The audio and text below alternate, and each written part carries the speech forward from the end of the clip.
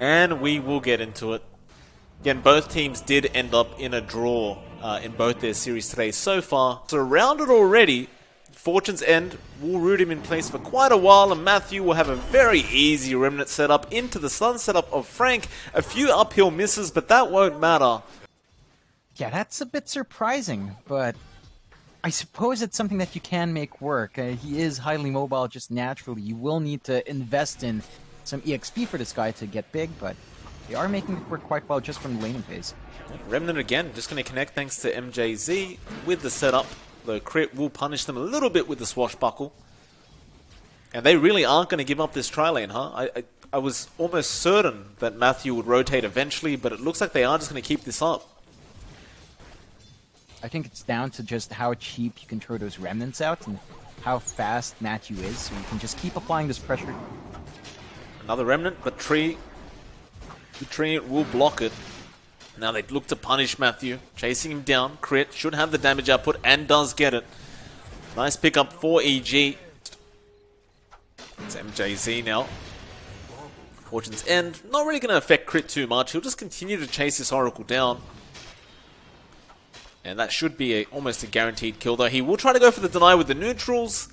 Won't be so lucky. Those neutrals really don't hit hard enough. They are finding the farm in these side lanes, at very least, so they're still managing to get ahead there. Matthew? Yeah, catches Fly, but it looks like Leo style just not feeling safe with the amount of HP he has right now. Matthew, he's kind of just been left alone. Leo, he'll come back in.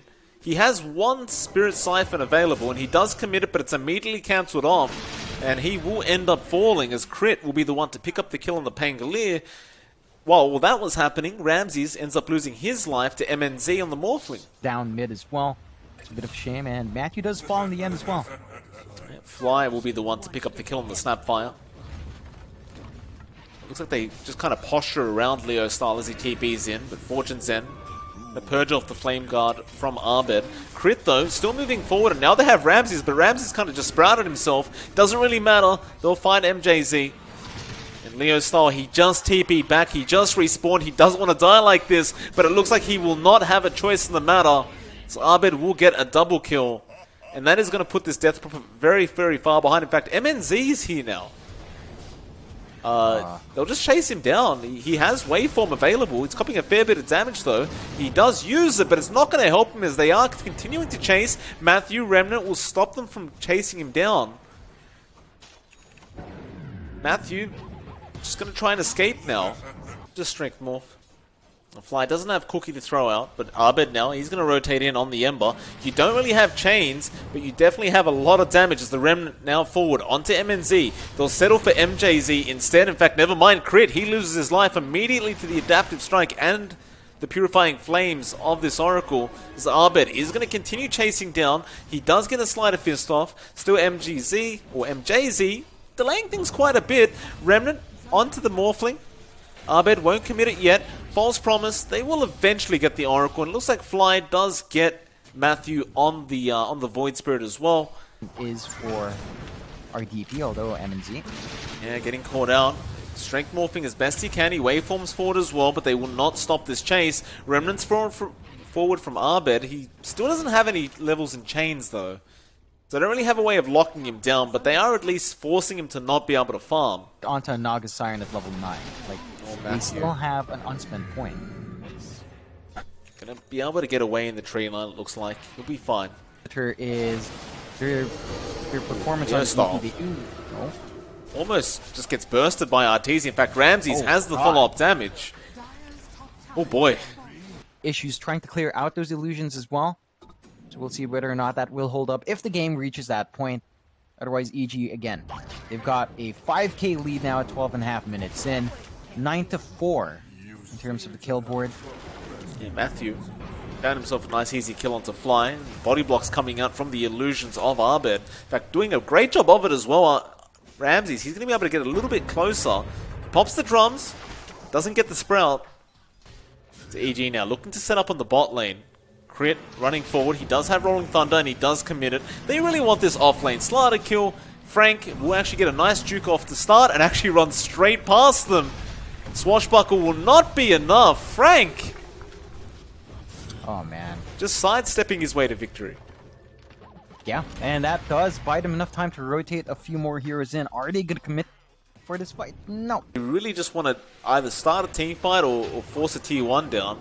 Fly, going to be a very easy pick off if they're allowed to have him alone, but Arteezy now with the ensnare onto Matthew, he will barely get away with his life intact. And Fly will also walk away with his own life intact. But we can't say the same for this tier 1 bot tower. Exorcism is going to be there from Leo style now. And EG, I doubt they even bothered trying to defend this. It's the least valuable tower on the map, pretty much. Yeah, they've got good vision in their jungle right now anyway, so EG's not going to be losing out on too much. At the very least, they do have information as to where Thunder Predator would be, and they just get themselves some free time to farm up. Like, Abed's just going right down mid, no contestation. Everyone else is just kind of clumped up around the Roche pit, and that is going to be going down quite fast. Without that Exorcism around for the next fight, EG's not under any major threat. Oh, yeah, I guess not. Roshan is the play. With those mirror images, the Riptide spam, it's just so darn quick. Poor Roshan. Gonna go down at 15 minutes into this game, number 1. In fact, speaking of, Arteezy, by himself, gonna go after Matthew. Remnant doesn't latch onto the real Naga Siren. He doesn't even want the kill. He just wants the creeps. He wants to force Matthew out of the lane and just get back his bot lane.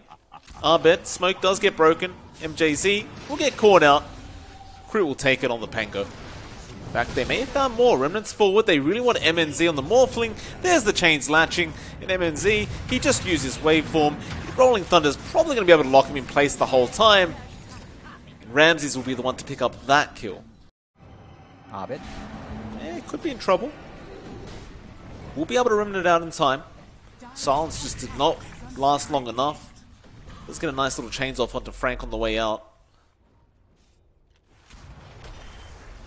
And Frank, gonna keep going. He wants Fly on the Snapfire. Fly, false, or rather Fortune's End does land. Fly eventually does go down to the Crypt Swarm. Abed, very low HP, but with the Aegis, he feels confident enough to keep moving forward. Gets the chains off.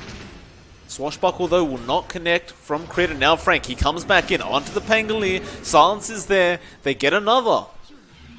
EG maybe have to be a little bit careful about going for kills like that, because, you know, a couple kills being given away of Thunder Predator, and suddenly they could be back into this game. Look to be wanting to play aggressively now against Frank. Yeah, Frank snared up. Rolling Thunder wants to get from Crit, just going to lock him down, and in case anybody else is coming, Crit has already cleared out the tree line. They see MJZ. They won't even bother trying. They'll just take the tier 2 tower, and, well, Matthew could be in a little bit of trouble, but he will Astral Step away in time. And Leo Style had the silence out onto Abed.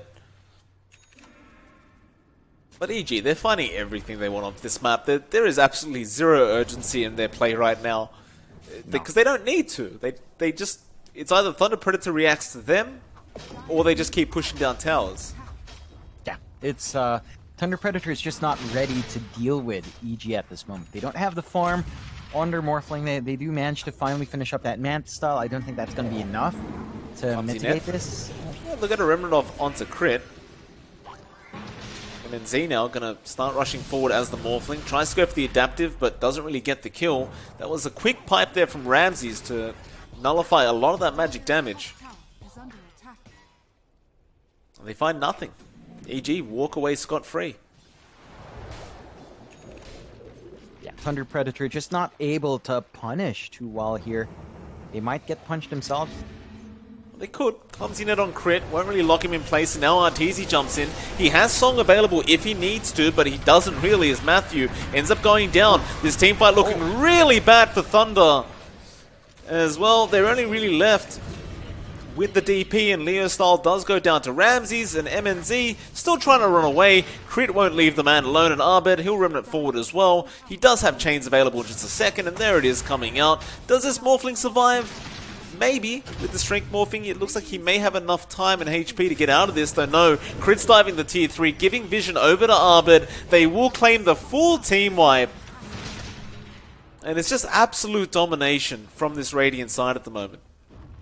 Definitely. They do manage to get the split push going with Ramses as well, doing a lot of damage to that top tier 3. And Thunder, without that exorcism, they can't really fight into this too well. Dire's bottom tower has fallen. Leo Style going to TP back into the mid lane and goes for a silence. Abed doesn't really have much mana, so he may not feel like he can take this team fight. That Aegis is going to expire fairly soon as well, so he will have to be a little bit careful about that. But now Arteezy, he just runs in thanks to a cookie off Fly.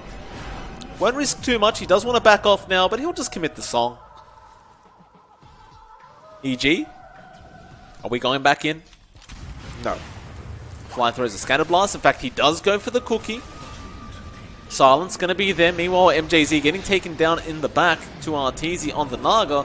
Abed, he will get chained up by MNZ. They could burst him down, though he should have a remnant available and does. Now the Rolling Thunder again from Crit, just controlling everybody. MNZ, he's in a very, very tough position right now. Arteezy is surrounding with the mirror images. He will waveform forward, but can he get out of this? It looks like he may be able to walk out this time, but you're losing so much, and the GG War play has been called anyway. Yeah, that was a quick first match. Really good showing from EG this time around. Thunder Predator, it felt like they weren't playing the way they usually do.